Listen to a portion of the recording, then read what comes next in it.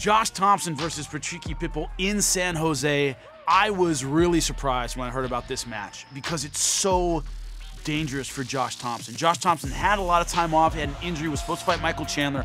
When you have a layoff, you want somebody who will give you that half round to kind of get back into it. Patricky Pitbull is not that guy. He hits you once and you don't know where you are. That's what happens when Patricky Pitbull connects.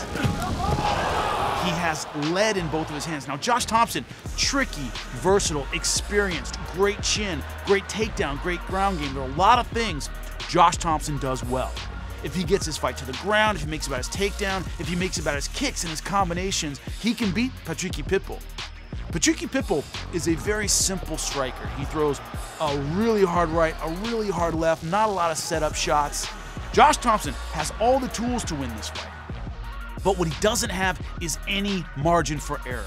Patricky Pitbull knows to get back against Michael Chandler, to get back that knockout he lost, he needs to devastate Josh Thomson. Josh Thomson has faced all the great names of his era. The spinning back fists, the high kicks, the flashy submission attempts, the great takedowns. He's the punk. For a reason. He's smiling, he's laughing, he's sticking his tongue out while he's kicking your ass. He's having fun while you're miserable. That's what makes him great.